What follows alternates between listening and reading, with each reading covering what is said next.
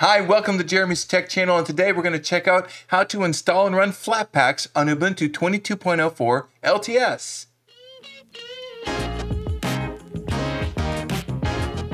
Today we're going to talk about how to install Flatpaks on Ubuntu 22.04 LTS and also decide if you want to keep snaps on your system or maybe remove them. The beauty of having snaps or Flatpaks on your LTS Ubuntu install is that they can be updated while LTS is still on a slower schedule. It updates itself separate from the rest of your operating system. So it gives you some options with certain applications to keep them updated that might work good for you, specifically some third-party applications that you might use. I do want to walk through also if you decide you want to remove snaps from your Ubuntu system. I will walk through how to do that. This is a personal preference and a personal choice, but I will walk through the differences, why you may want to install Flatpaks, and why you may want to keep snaps or remove them. Basically, for me and how I like to use my system, I love the sandbox way that snaps, Flatpaks, and app images are used on Linux systems. I think is brilliant. Between snaps and Flatpaks, there's two main differences. One is snaps are essentially auto-updated, okay? They're always updated, and you may like that feature, and you may feel like that's fine. And that's not necessarily the case with Flatpaks. Flatpaks, you can choose when or if you want to update them. Snappaks, you don't really get that choice. So that's something to note. Both of them are larger install packages because everything that's needed for the application is essentially sandboxed, which gives you the beauty of it being distro agnostic. It doesn't care what distro it's on. It's just able to run on its own, update on its own, and that's the beauty of it, which is great for something if you're going to use an LTS or most distributions. It really gives some flexibility there. What we're going to do is we're going to move over. Yesterday, I did a walkthrough of Ubuntu 22.04 LTS. So we're going to walk through together. We'll start by installing Flatpaks, and I will also then show you if you choose to remove snaps. Is it harmful to have both on your system? No, but it kind of gets messy. I would suggest you choose one or the other, but it doesn't mean they can't run side by side because they can.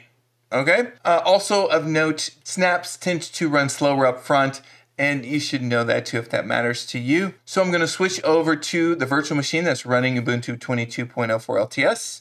And now what we're going to do is we are going to run through some pieces here and walk you through step by step. This does mean you will need to be able to use the terminal.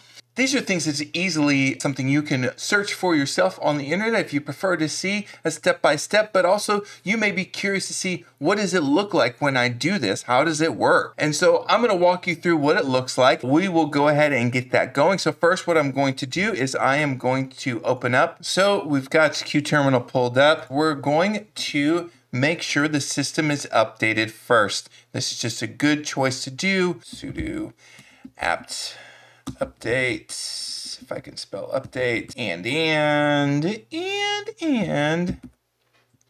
sudo apt upgrade. Okay, then I enter in my password. Now it's checking. All right, didn't need to update, no problem. Now we're going to install Flatpak. Sudo apt install Flatpak. And why? Next step. All right. Now we've added that repo. And now we will just see what we can see. Flatpak is installed. Now we've got it. So there's going to be two ways for us to install Flatpaks. What I am going to do is I'm going to make sure that I do this, and then I'll show you the way I do it. Okay. I'll show you the way I do it. It'll be easy enough for someone who isn't used to just doing things in the terminal. But what I need to do is if I want to install Blender. Okay, so Flatpak search Blender, you see the description and the application. Now we are going to install. So Flatpak install Blender. And it says, which one do you want to use? I'm going to choose one. Do you want to install it? Yes, I do. Thank you very much. Yes. Now it will install Flatpak, Flatpak, Flatpak, Flatpak. So one piece we need to ensure that we add real quick is the ability to see it in the GNOME software application. So we're going to install this plugin. It was odd to me that when I installed the application, it didn't pop up in the applications list.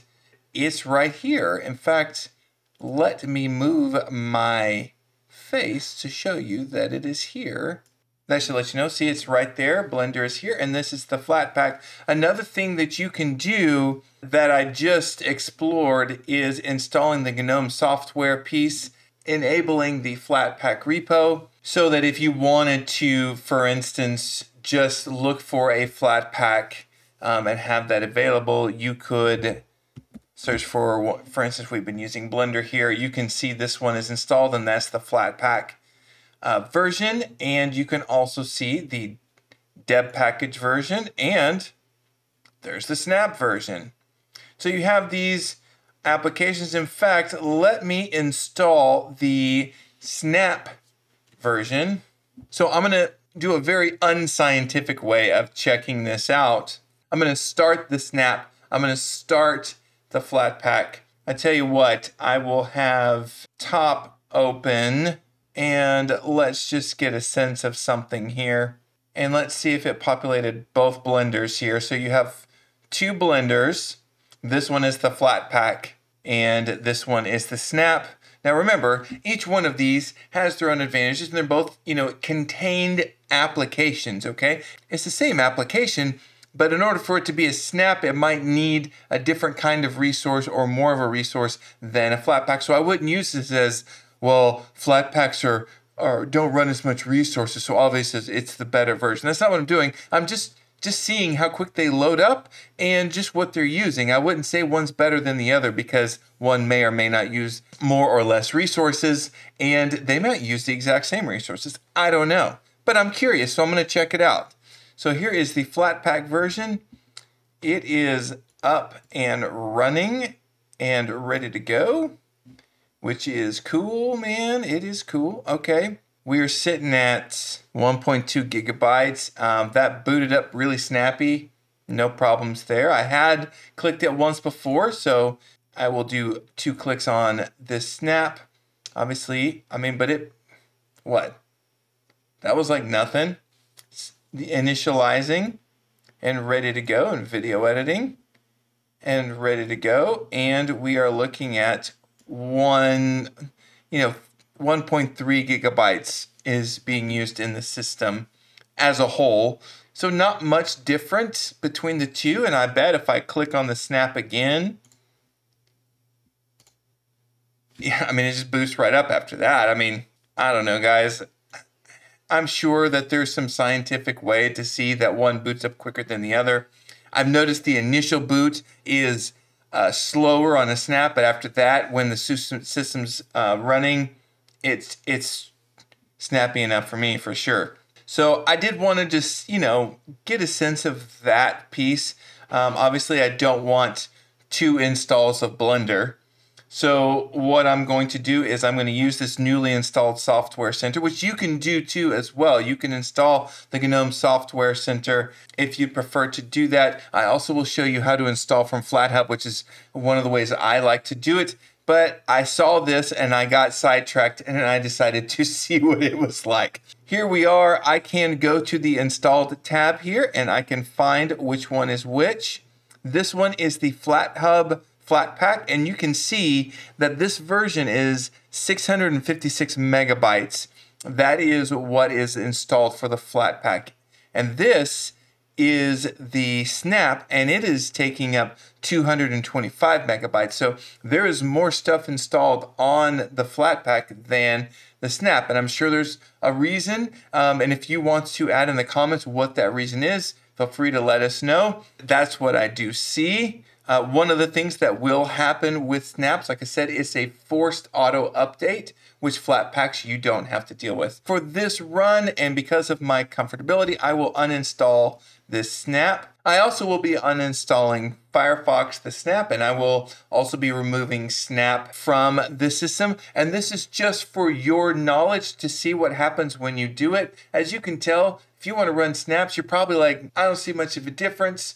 I get it. So we'll do that in a second, but what I will do is we're going to use our snap Firefox and go to FlatHub and install a Flatpak. So let's go to FlatHub. We got the popular apps. So we can install Steam or Zoom or Minecraft or OBS Studio. But I just wanted you to see what's available here. Now I'm going to install Kdenlive. When you install Kdenlive through the deb package and within the operating system regular install process, you have to have a lot of dependencies to make that run. This doesn't require that kind of dependencies. There's a lot of the Qt or Qt framework that Kdenlive uses, and you don't have to worry about it. So like I said, I'm on the flathub.org website, and now I'm going to click install right here from the website. I'm going to click install, and I'm going to click it. It's loading it up, and now we're just going to run it here. It sent the link to the software center that I had installed, and now it's installing that way. That was an extra piece that I don't deal with. Since I have this software center installed, you should see how that works. Okay, now we can hit open and it will run. There is Kdenlive ready to go for you. Completely contained and updatable no matter what your system is doing. I love that. We've also seen how to install a Flatpak through the command line. We've also seen how to install Flatpak through the software center and going through FlatHub and clicking that install link there. This next piece is a piece that you need to be aware of too. If you decide I like Flatpaks way better than snaps, you may not be able to, guys, don't bend it to any pressure. I'm just showing you a couple options here that you can use. If you don't care, then don't worry about this, guys. But if you are a person who's gotten comfortable with Flatpaks and you decide you don't like snaps, that's okay too. So we've seen how to install Flatpaks. We've seen that you can run them right beside snaps and deb packages. And now we're going to see how we can remove snap from our system completely. Now, first we're going to have to purge whatever snaps are here. And I know there is a Firefox snap. So just to make sure, I'm going to run a list here and I'm going to see. And now we will do snap list. We're going to have to remove the snap store and we're going to have to remove Firefox. Okay, we'll have to run these commands. It's not hard. You just type stuff in. It's no big deal. Some of this probably makes sense. You know, sudo or sudo is just a way for you to get access to root stuff, admin stuff, if that makes more sense to you. Snap is what we're working with. Remove means you want to remove something. Purge means get rid of everything. I don't want any files left behind. And I want to remove and purge Firefox. Now it is disconnecting and removing everything that Firefox was in the snap world. Firefox is removed. Now we're going to do the same thing with the snap store. Snap store. The other piece we're going to have to do is remove the, I guess it's the theme package. We have to remove that too. So we're going to remove that theme package. That's one extra piece here. We had that list up there. So now it's removing that. Okay, now I got to do it for all the rest of the themes. You'll have to do this once, guys. So I tried to remove and purge all of the rest of the packages I needed to remove at once. It's not letting me do it. So we will do it one at a time. I will do that quickly for you to see. So we'll remove that. Do that. We'll do that. We'll do that. There's one more. There were two core elements here. There's core 18 as well. So before you can remove snapd, you have to make sure all these packages that you had listed are gone before you can actually remove snapd. I missed that core 18, and now snap is completely removed from my system. Now I've got this software center piece here.